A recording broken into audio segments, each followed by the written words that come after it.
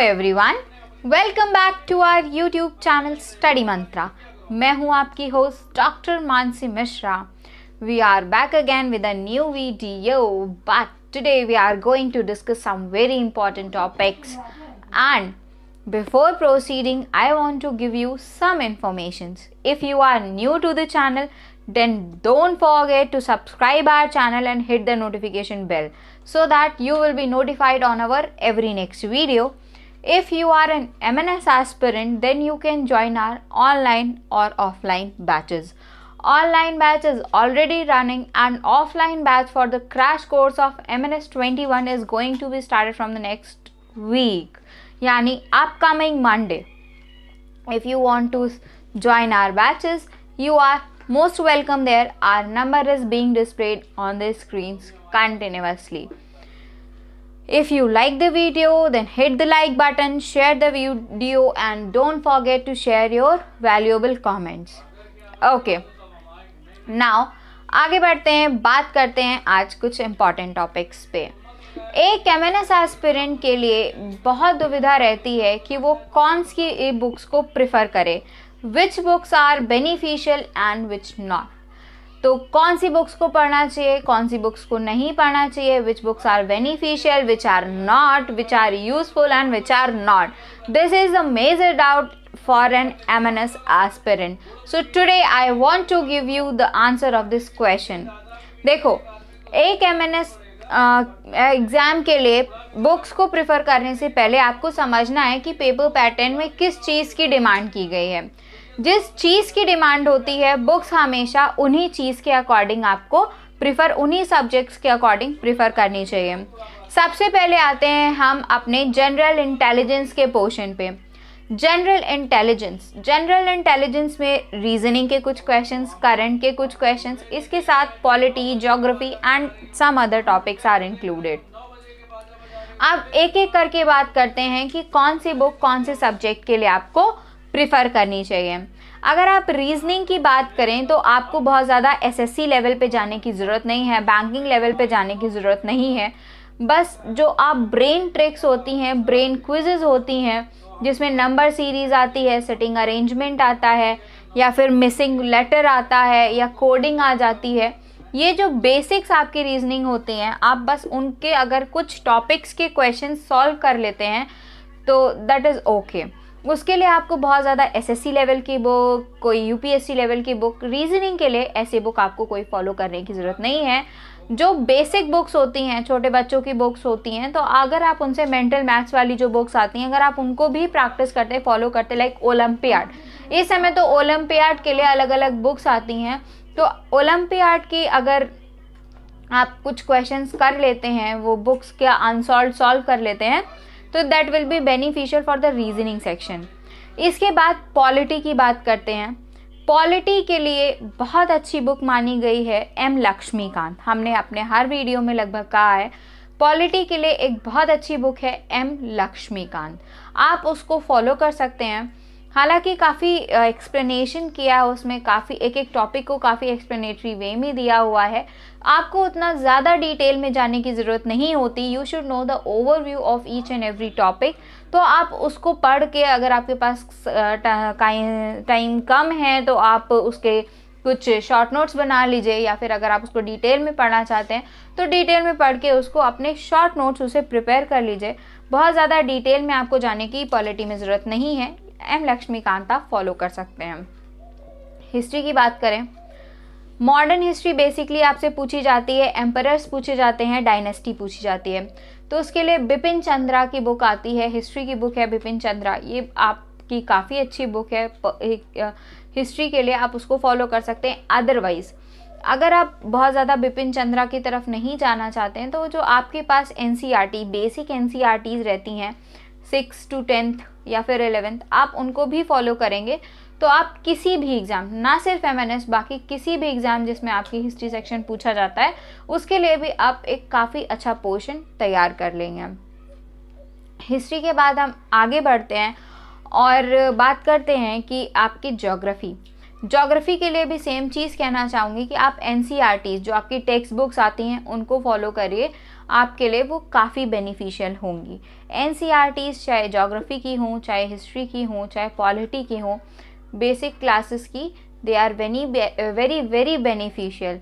6th हो गया, 7th 8th हो गया, 9th हो गया, 10th हो गया, इन सब के अगर आप NCERT को पढ़ लेते हैं और उससे इम्पॉर्टेंट पॉइंट्स कट शॉर्ट कर लेते हैं तो that is going to be very important for everybody. इसके अलावा अब आते हैं करंट अफेयर्स पे। करंट अफेयर्स का MNS के लिए एक अपना स्पेसिफिक पैटर्न है and I have told you several times कि आपको क्या पैटर्न फॉलो करना है। आपको वर्ल्ड वाइड बर्निंग इश्यूज़ को कवर करना है, उसके लिए आपको डेली कुछ मिनट आप न्यूज़ से जुड़े रहिए, न्यूज़ देख लीजिए, पेपर पढ़ लीजिए। पेपर में भी आप अपना स्टेट वाइज सेक्शन मत पढ़िए, नेशनल न्यूज़ पढ़िए जो पूरे नेशन को कवर करती हैं। साथ ही साथ अगर आप न्यूज़ देखने बैठे हैं तो कोई डिबेट चैनल खोलकर मत बैठिए, मतलब हाँ, until and unless you are a fan of it, कि हाँ you are very fond of listening that debate. लेकिन अगर ऐसा कुछ नहीं है तो फिर आपको वो उन चीज़ों की तरफ जाने की ज़रूरत नहीं है। आप हेडलाइंस को अच्छे से पढ़िए, उनको दिमाग में अपने बैठाते हुए चलिए और आप अपने इस तरीके से करंट अफेयर्स को प्रिपेयर कर सकते हैं। इसके बाद आगे आते हैं इंग्लिश पर, यानी जनरल इंग्लिश, जिसके 50 क्वेश्चंस आपके एग्ज़ाम्स में आते हैं। उसके लिए आपको कौन सी बुक प्रेफर करनी है? देखो, हमारे स्टेट में, यूपी जहाँ से मैं बिलोंग करती हूँ, बेसिकली यूपी स्टेट में एक न्यू लाइट बुक चलती थी, सबके लिए अवेलेबल होगी। इसके अलावा अगर आप किसी भी स्टेट से बिलोंग करते हैं तो ग्रामर के लिए आप कोई भी एक वर्क बुक चूज़ कर सकते हैं, टेक्स्ट बुक चूज़ कर सकते हैं जो आपके स्कूल लेवल में आप चलती थी, आपको पढ़ाई जाती थी। उसमें क्या होगा, आपको जो जनरल टॉपिक्स हैं like preposition, conjunction, active, passive, narration, इन सब के रूल्स मिल जाएंगे और आप उसको बहुत अच्छे से कर सकते हैं। तो ये बुक आपकी वहाँ पे चलती थी, आप उसको फॉलो कर सकते हैं। वोकैबुलरी के लिए बच्चे हमेशा परेशान रहते हैं कि क्या करना है क्या नहीं। वोकैबुलरी के लिए आप कोई भी एक जनरल बुक ले सकते हैं। उसको अगर कोई भी एक नया वर्ड आप सीख रहे हैं, आपको क्या करना है, उसका सिनोनिम, उसका एंटोनिम, साथ ही साथ अगर वो वन वर्ड सब्स्टिट्यूशन में किसी तरह यूज़ हो सकता है वो, और उसकी स्पेलिंग। एक वर्ड के लिए आपको ये 4 काम एक साथ करते हुए चलने हैं तो आप अपने वोकैबुलरी सेक्शन को भी अच्छे से कवर कर सकते हैं और इंग्लिश पोर्शन आपका बहुत अच्छे से प्रिपेयर हो सकता है। इसके अलावा अब बढ़ते हैं साइंस की तरफ। 50 क्वेश्चंस आपके साइंस में भी होते हैं, तो उन क्वेश्चंस को डील करने के लिए आपका क्या है, फिजिक्स, केमिस्ट्री, बायोलॉजी। और सबसे ज़्यादा क्वेश्चंस आते हैं, 40 क्वेश्चंस आते हैं आपके बायो के लिए। NCERT को अपनी आत्मा में बसा लीजिए, NCERT ज़रूर पढ़िए, एक भी लाइन चैप्टर वाइज NCERT की आपकी स्पेशली बायो की मिस नहीं होनी चाहिए। इसके अलावा आप ABC बायोलॉजी प्रेफर कर सकते हैं, उसमें काफ़ी डिटेल में दिया हुआ है, लेकिन आप उसको अपने हिसाब से पढ़िए, कट शॉर्ट करते हुए पढ़ते चले जाइए, इंपॉर्टेंट नोट्स बनाते हुए पढ़ते जाइए।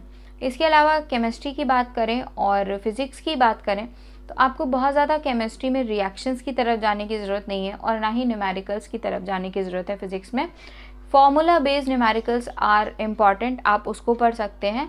और केमिस्ट्री में अगर कोई नेम रिएक्शन है, कोई नेम रिएजेंट है, तो आप उसको पढ़ के अपना एग्ज़ाम क्वालिफाई बहुत आसानी से कर सकते हैं। ये थी उन बुक्स पे चर्चा which are very important for your MNS examination और you can prefer those books. इसके अलावा सिर्फ बुक्स पढ़ लेना, थ्योरी तैयार कर लेना ये काफ़ी नहीं है। आपको क्या करना है, एक टेस्ट सीरीज़ भी करते चलनी है, यानी you can join a test series also. इससे क्या होगा कि आप अपने आप को चेक करते हुए चलेंगे कि आपने कितना पढ़ा है, कितना नहीं, कितना प्रिपेयर कर लिया है और कितना नहीं। खुद को चेक करना इज़ वेरी इंपॉर्टेंट, क्योंकि हमें लगता तो है कि अगर हमने एक चैप्टर पढ़ लिया है, लगता तो है कि हाँ वो चैप्टर हमारा प्रिपेयर हो गया है और हमने बहुत अच्छे से उसको कवर भी कर लिया है, लेकिन इन रियलिटी जब हम उसके क्वेश्चन सॉल्व करने बैठते हैं तो हमें असलियत का पता चलता है कि नहीं, अभी हमारा ये चैप्टर प्रिपेयर नहीं है। तो चैप्टर्स को, नंबर ऑफ़ चैप्टर्स बढ़ाने से अच्छा है आप कुछ कुछ चैप्टर करिए, साथ ही साथ उनके क्वेश्चंस को ज़रूर करते चलिए, उन क्वेश्चंस को ज़रूर फॉलो करते हुए चलिए, बिकॉज क्वेश्चन सॉल्व करना इज़ वेरी इम्पॉर्टेंट। उससे आप अपनी कैपेसिटी को, अपने ब्रेन लेवल को, अपने कितना आपने ग्रास्प किया है उसको बहुत अच्छे से उस लेवल को टेस्ट कर पाएंगे। सो test series is very important. कोई भी एक टेस्ट सीरीज़ आप ज्वाइन करना चाहते हैं तो ज्वाइन कर सकते हैं। अगर आप स्टडी मंत्रा की टेस्ट सीरीज़ ज्वाइन करना चाहते हैं तो I want to tell you that we are going to start a test series for MNS 21 examination. Mid दिसंबर से टेस्ट सीरीज़ स्टार्ट होने वाली है। अगर आप टेस्ट सीरीज़ ज्वाइन करना चाहते हैं तो आप ज्वाइन कर सकते हैं। उसके लिए रजिस्ट्रेशन आपको कराना होगा। और हाँ, यकीन मानिए that test series will be at the minimum cost.